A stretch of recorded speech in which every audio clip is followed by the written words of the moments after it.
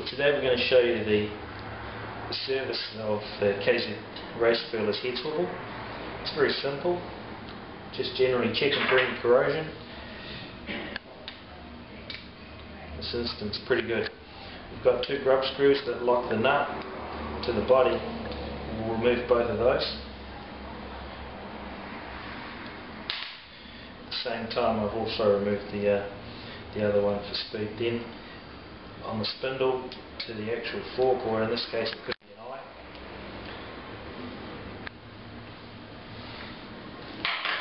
Again, I've removed the other one. With the unit apart, take a hammer and just gently knock onto the edge of the fork a couple of times, and it'll just free it. It'll free it, and the rest can be removed by hand.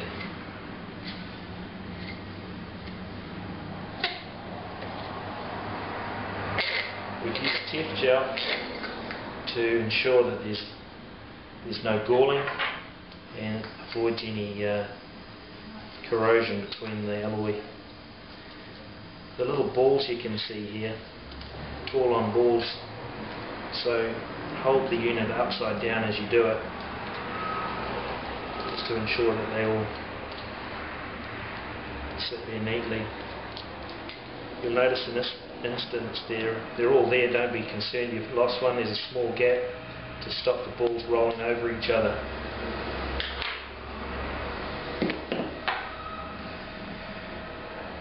With a pin spanner, we'll basically undo the spindle, or without a pin spanner you could use a couple of drills or something positioned in the vise. We'll hold the fork and rotate that. Again, we've used Tef gel to ensure that the similar metals are protected to avoid galling. And we'll get to a point where we can then turn this freely by hand.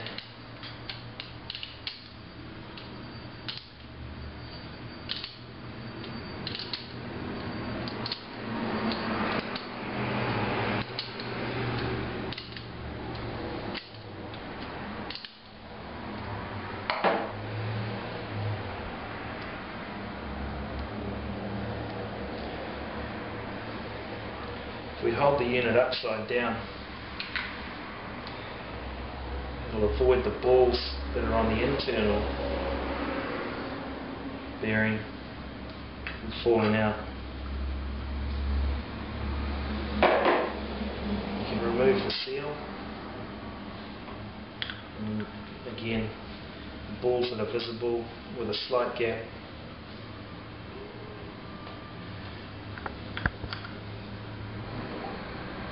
Spindles removed from the body, and there will be some grease around that edge.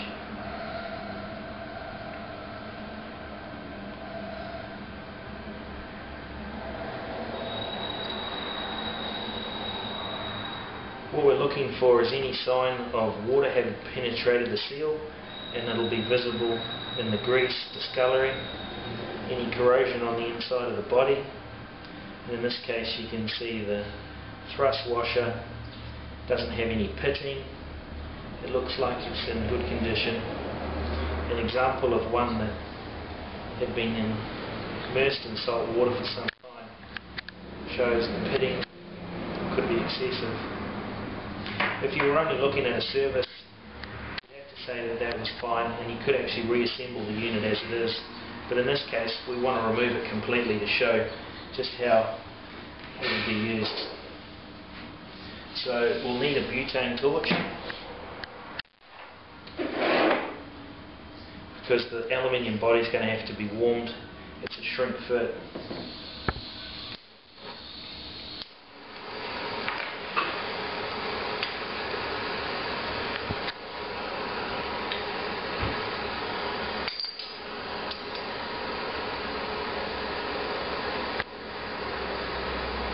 Just gently warm the whole body.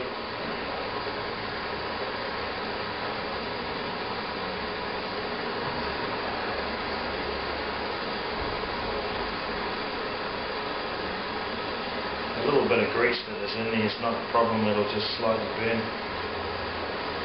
Could become a little smoky, so. And just slap that down onto a piece of something that's going to absorb the heat. Basically that's the body by itself. Put that down to cool, and we consider we're going to, in this case, replace the seal. Got a twin lip seal, which is inexpensive. Tool on balls, again fairly inexpensive, and because of their thrust capacity being very little, you shouldn't expect any damage, but we'll look at replacing those as well.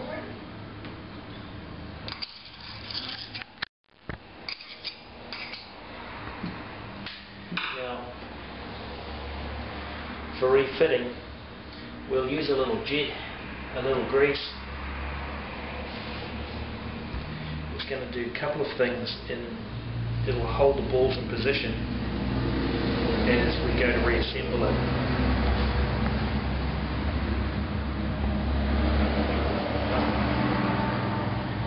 Don't be concerned again if you've got a little gap. It's there to stop the balls rolling over each other.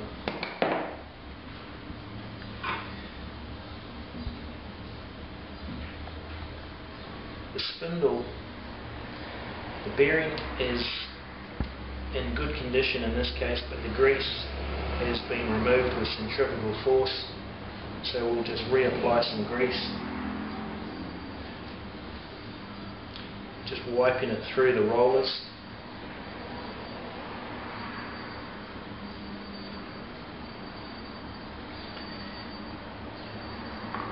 And we're looking on the thrust washer to ensure there's no overloading again, and that's all in good condition. If it was to be replaced, we'd do a similar thing with the butane. We'd just heat up this thrust, it'll expand and drop off the shoulder. You'll have to heat it up again to put it back on, but pretty much the same process.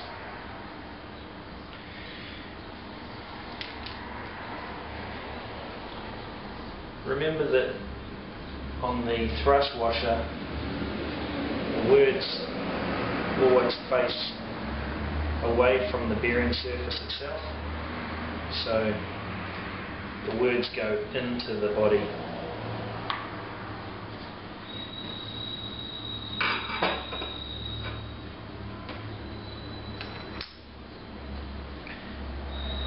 When you're fitting the thrust washer back into the body, again you may have to heat the body to shrink it in.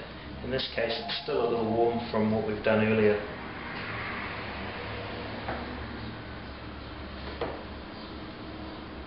Drop the spindle back in, and with it upside down, replace those new balls.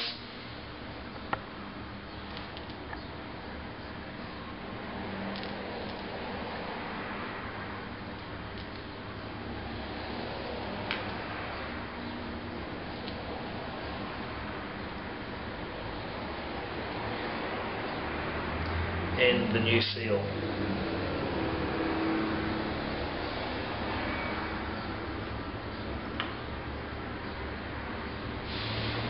You basically refit the nut, starting there, and we're going to apply Tef gel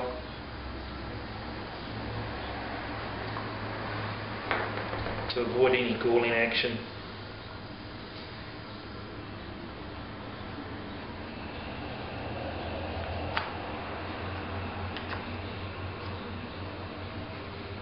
We'll wind that up by hand to a point. We'll then use the pin spanner.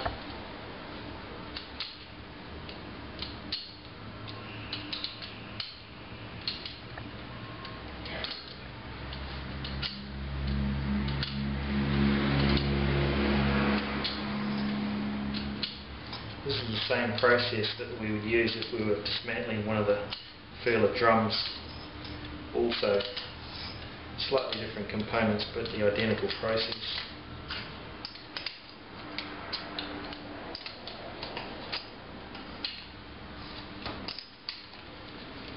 We'll wind this up tight, but we're conscious as a thrust.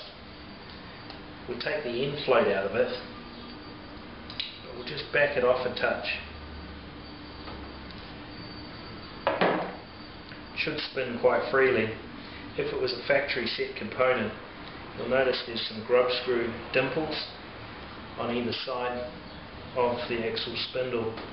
If it was a new spindle or a new fork, it may be that those don't line up neatly, in which case position it as you require and we'll just drill through and dimple that spindle just to avoid anything coming free. We fit these grub screws with a little Loctite.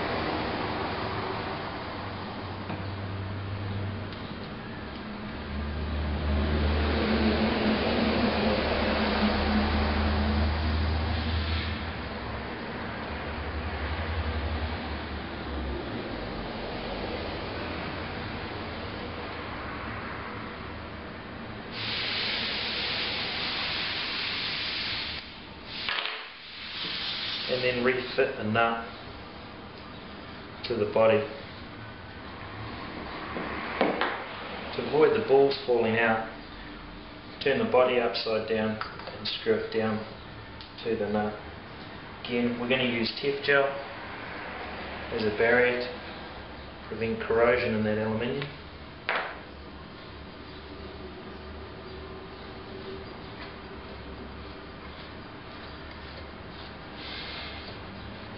We'll wind the nut up completely by hand and then give it a couple of short taps just to confirm that it's nipped up. Again, some Tef gel into the grub screw holes and we'll refit those grub screws.